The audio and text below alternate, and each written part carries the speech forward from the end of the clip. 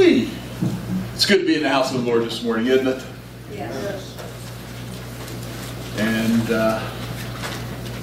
I know we should have organization in our service, but that was good. That was good. It's been quite a week. We had a great time at VBS this week, and wow! I think a lot of lives, a lot of kids' lives, I think, were touched and changed, and it was good. It was good. And I just want to thank everyone who stepped up and did a part this week, getting out of your comfort zone a little bit, maybe even. Thank you. Open your Bibles to Psalm 56. Psalm 56. This is a song of David when the Philistines captured him in Gath. In Psalm 56, he says, "Be merciful to me, my God, for my enemies are in hot pursuit. All day long they press their attack. My adversaries pursue me all day long. In their pride many are attacking me. When I am afraid, I put my trust in you. In God whose word I praise. In God I trust and am not afraid. What can mere mortals do to me? All day long they twist my words. All their schemes are for my ruin. They conspire, they lurk, they watch my steps, hoping to take my life because of their wickedness. Do not let them escape. In your anger, God, bring the nations down. Record my misery. List my tears on your scroll. Are they not in your record? Then my enemies will turn back when I call for help. By this I will know that God is for me. In God, whose word I praise. In the Lord, whose word I praise. In God I trust and am not afraid. What can man do to me? I am under vows to you, my God. I will present my thank offerings to you. For you have delivered me from death and my feet from stumbling, that I may walk before God in the light of life." Praise His name. Praise His word. Let's pray this morning. Father God, we give you thanks this morning for your word. We thank you, Lord God, of the truth. Now we just pray and ask, Father, that as we come into a time of deep focus on your word, that you can open all of our hearts, our minds, our eyes, Lord, to what you want us to know individually. And we ask this, Lord God, in Jesus' name. Amen. So our world today is not unlike the world of yesterday, of 1,000 years ago, 2,000 years ago, 8,000 years ago. The same world where nations or people don't trust nations. They don't. They never have, and they never will. But then we come into a closer environment within our own nation where people don't trust this group of people, and they're thinking that someone's always trying to conspire against them. Or we bring it into a closer situation where families don't seem to be able to trust each other in things. We have a trust issue. We have a trust issue in our world, in our nation, within our own families and friends, that we just don't seem to trust each other. But there's one person, no matter what the circumstance or situation is, that we can always put our trust in. And you know who that is. And that is God Himself. He is a God that we can always call upon. He is the God that we can look to. He is the God that we can put all of our trust, all of our hope, all of our confidence, all of our faith in. God. Do you trust Him this day? In all aspects, in all situations of your life? You give Him complete trust. We read in the Great Commission where we are to go out and make disciples of all nations. He calls us so often into the waters, if you would. He calls us to He gets us out of our comfort zone, does He not? He will take us into places that we just aren't familiar with. Maybe we just don't like being there. He calls us out into the deep, where the waves are tossing and turning and blowing and pushing. The winds are there. The rain's coming down, and God takes us there. But where He takes us, He will be there. Where He takes us, no matter what the circumstances or situation is, He will be there. I mentioned a little bit ago that God, this past week in our Vacation Bible School, we had some people getting out of their comfort zone, doing things that they just maybe have never done before, or was unfamiliar with, or maybe hasn't done it a lot. But you know what? God called them to do that. And they were obedient to God's calling. And they got out of their comfort zone and they stepped into the waters. Just like Peter, when he was on the boat, Peter was willing to step out into the waters. My question to you this morning is, if God is calling you to do something, are you willing to step out of the boat into the deep? Are you willing to do that? Because the waves will toss, the waves will the wind will blow, the rains will come, and just because God called you there doesn't mean it's going to be easy. He calls us so often to the toughest and the most difficult situations maybe we've ever encountered. But when He does that, He has a purpose and He has a reason for that. Because you can have an impact on the life of someone else. Because your faith may need strengthened. Your trust in Him may need to grow. He calls us into the deep for so many reasons that maybe we just don't even know at a particular time. It was really cute on Friday night as Buddy was going over the Vacation Bible School week with the kids, how much all these children remembered the stories and remembered the things that went on this past week. You can't tell me you didn't have an impact on the life of a child. We were a little bit concerned about the numbers that we might have this past week, because we haven't had Vacation Bible School for 2 years because of COVID. And yet we had a great turnout and kids' lives were touched. May Asher Glade Church always, always, always have a Vacation Bible School, and where people like you can get out of your comfort zone and into the deep and have an impact on the life of a child. Out in the mystery, out in the great unknown, where you're not familiar, God is there. God is there, and I like the way Buddy told the one story on Friday night. You know, we may be reaching up our hand to God, but it's not us grabbing hold of His hand. It's God grabbing hold of ours, because we can have a tendency so often when we grab His hand, when the waves get tough or things get hard or challenges come along, we may let go. But we reach up our hand and He grabs us. And during those tough times when He says that He'll never leave us and forsake us, He's holding on to us.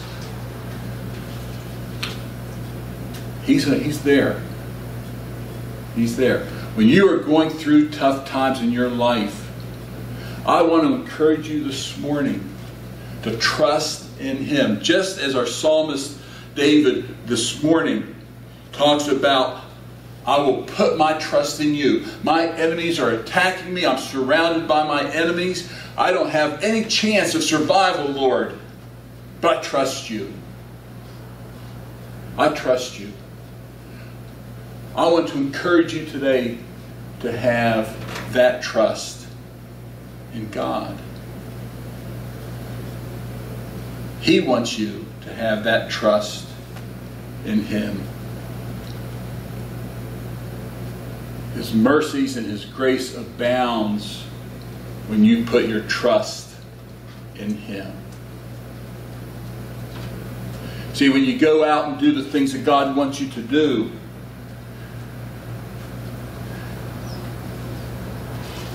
He is going to ask you to get out of your comfort zone and to be uncomfortable. I don't think, let me look it up real quick here. Hang on a second. I'll read through this. Hang on. Nope. It doesn't say in there anywhere about God making you comfortable when He calls you to ministry. It doesn't say that. He simply says that He will be with you in that ministry, wherever He may send you. Or in life in general. When you're up against a tough situation in your life, when things are really, really, really hard, and you just sometimes feel like giving up. And maybe there's even times that you're just questioning and wondering about God's faithfulness. Is He really faithful? He says in His Word that He's faithful, but is He really faithful? And does He really care about my troubles? Does He care about my circumstance? Does He care? Does God understand what I'm going through?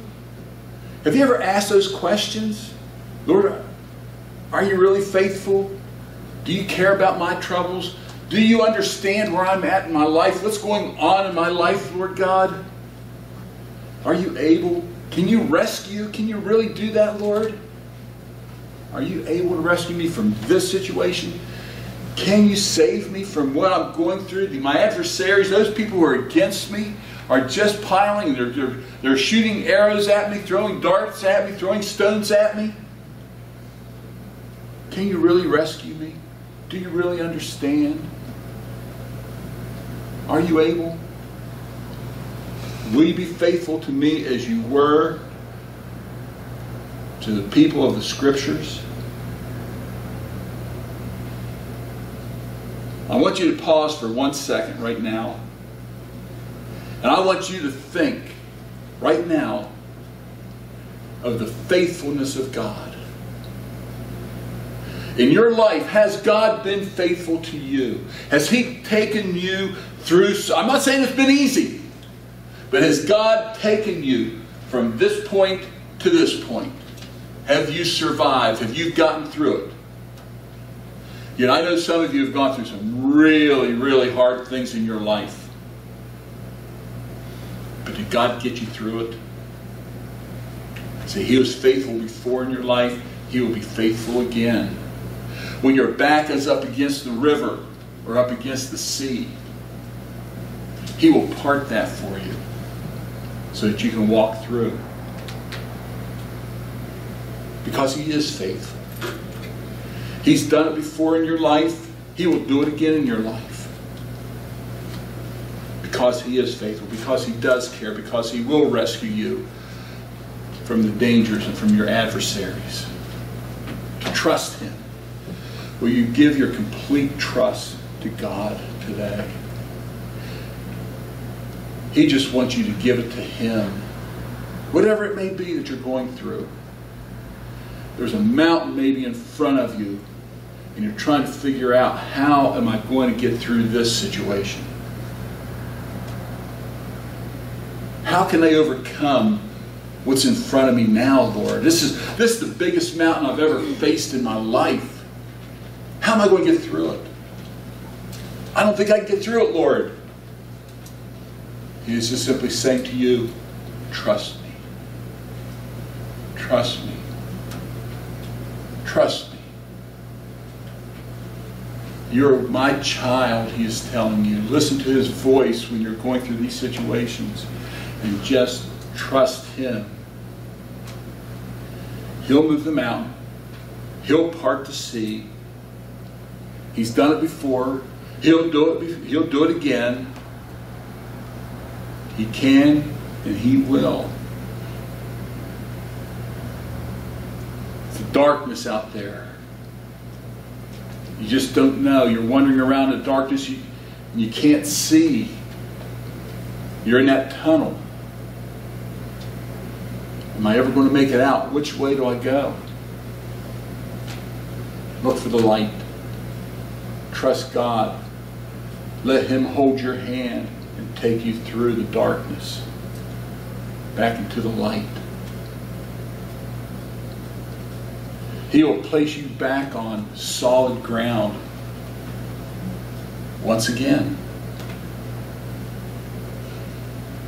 But the waters do get high and they do get deep. Trust Him. It can get confusing sometimes because we have a tendency, don't we? When things are going tough and we just kind of internalize it and keep it to ourselves and bring it into ourselves, and it's not until we're at our wit's end that our back is truly up against the wall or against the sea that we decide to go ahead and trust God. Trust Him early. Know that He is faithful, that He is the deliverer. Trust God in the fact because He loves you.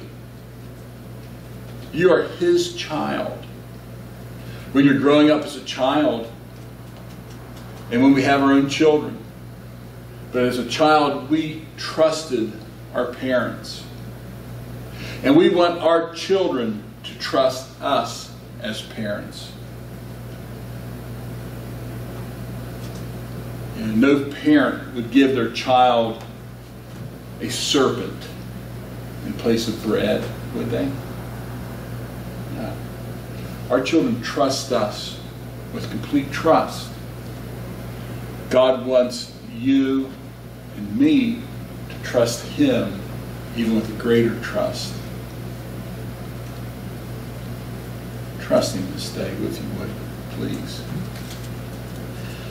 This book that's in front of me, and the book that you have, whether you have it here with you today or it's at home or wherever it may be, is full of promises of God.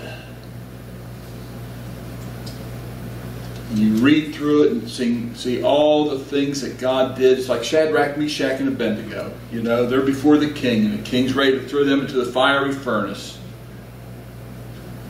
They didn't know if God would, quote, deliver them from the fiery furnace. They just said He can.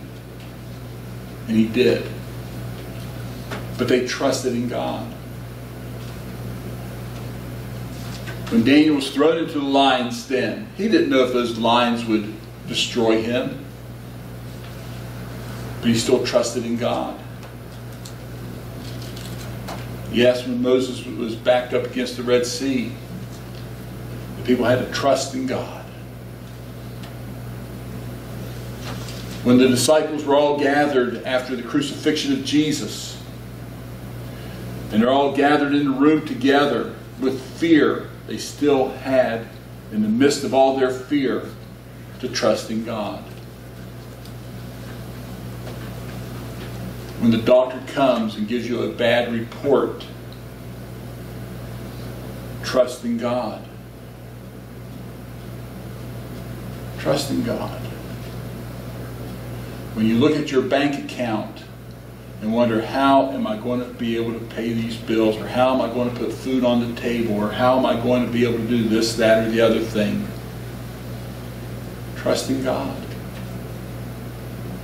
Is it easy? Not in our human nature, no. But call upon Him. Put your trust in Him, and He will carry you through. Trust. That's the song we're going to close with, Trust and Obey. I don't have a clue what number that is. 437. Could be. It is. I believe you. Who said that? Okay. Either you were playing on that one, Bonnie, or I don't know. But I thought that applied to your message. okay. Okay, so that's what we're going to close with here in a minute. But just give all your trust to Him. So we all know what Proverbs 3:5 says.